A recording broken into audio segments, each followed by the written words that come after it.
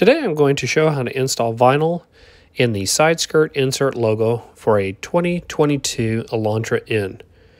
This video has been sped up but has not been edited so that I can show the entire process from start to finish. I sell vinyl products but don't offer this particular product in my shop because the installation requires cutting and is not a direct replacement product. I'm uploading the video due to several requests I've received on how to perform the installation. If you would like to purchase the N logo for this install and understand that it does require cutting, you may contact me for pricing using my email address or through my Etsy page. Both are in the description. My shop offers a large variety of normal and specialty colors. The product will be in 3 separate pieces for each logo and will be oversized.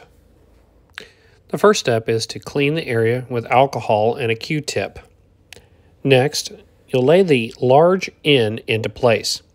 It is recommended to use a good pair of smooth, angled tweezers. Make sure to press the vinyl down into the recessed area. A flexible squeegee stick is recommended to help press the vinyl into the edges of the inlay. This is important to ensure that you get an accurate cut. Now, lay the large slash mark located to the right of the N. Again, make sure to press the vinyl firmly into the recessed areas. Finally, you'll lay the smaller slash mark located to the left of the N. After all the pieces have been laid into place, you may now begin to make your cuts. You will take your knife and cut along the edges of the recessed area. If you're having issues with the vinyl moving, you may apply heat with a hairdryer to help with adhesion. The small slash mark can be difficult. When cutting, it may move. I recommend you apply heat to help with any movement on this particular piece.